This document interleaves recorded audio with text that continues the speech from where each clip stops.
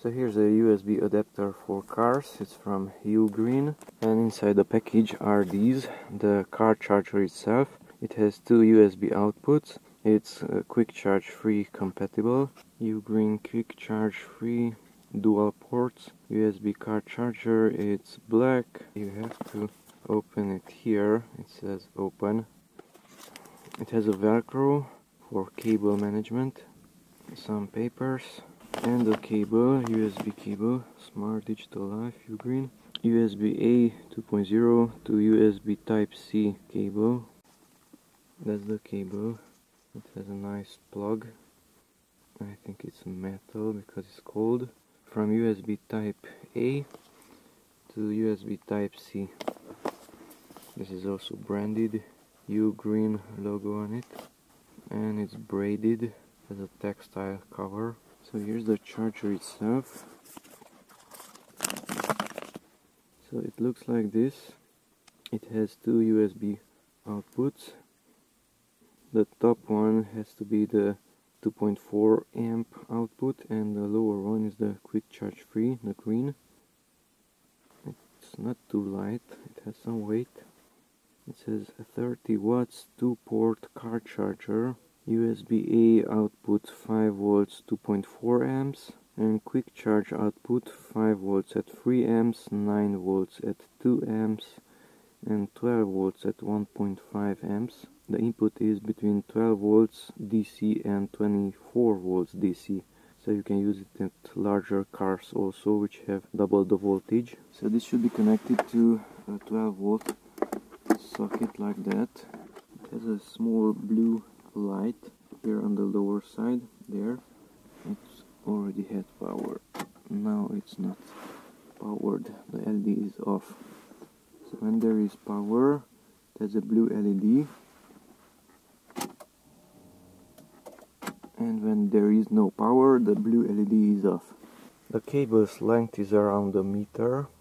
There's another paper. Positive pole is the end, negative pole is the side. USB power output 5 volts 2 amps, that's with the two Thunderbolt signs. LED indicator, that small one, and quick charge 3.0 port is the one which is green.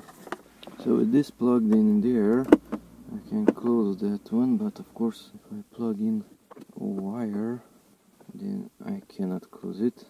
Using a slimmer one, this is much longer. So here's a size comparison.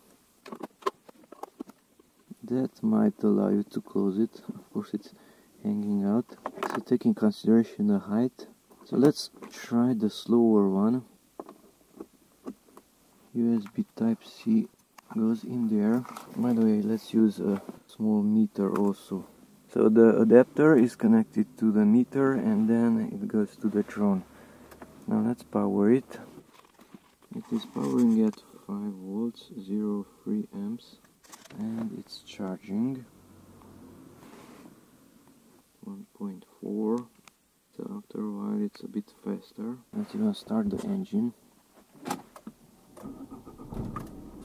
That turned it off. Now it's charging from the beginning, first at a slower amperage. So turning on the engine doesn't make a difference. There's enough power in the battery, and now it's at a higher voltage, 1.4 amps at 5 volts. Okay, now let's plug it in the second one. That should be faster, and even the LEDs should blink faster.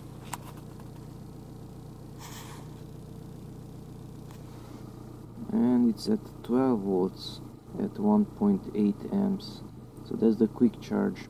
So once again, now it's charging slower, 5 volts and 0.4 amps, 1.5 amps.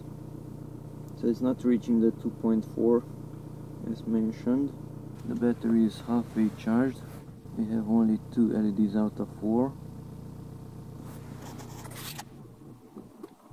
And now into the quick charge. And it's already at 12 volts. 1.568 amps.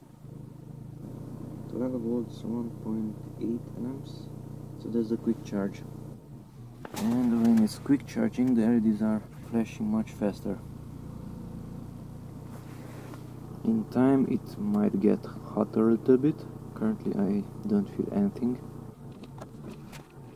So that's the Ugreen charger, 30 watt 2-port charger. Since it's 30 watts, it can deliver that power for each and every USB output. So 30 watts are divided by 2 roughly. And this Ugreen cable is also a data cable, not just a charge cable. I can see my phone's contents.